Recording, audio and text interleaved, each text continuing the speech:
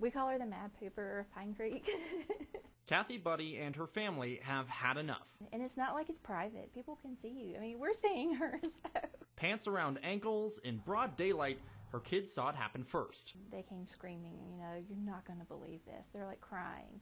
It's like, what? And they're like, there's a lady taking a poop. And so I come outside, it's like, oh dear goodness.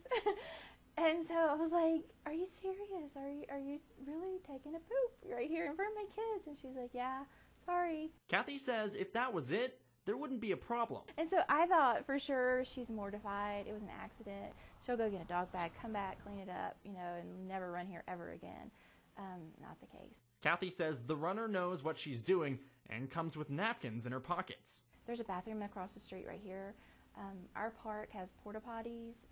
There's a gas station right here. She's even working on an embarrassing smear campaign, posting this sign to get her to cut the, well, you know. Quick, because it's disgusting. I mean, bottom line is it's disgusting. Officers have asked Kathy to snap some pictures of the runner and get the word out, hoping she will stop before indecent exposure and public defecation charges. It's just not a natural thing we would do in our society to drop your trouser and relieve yourself right there when you know there's people around, especially.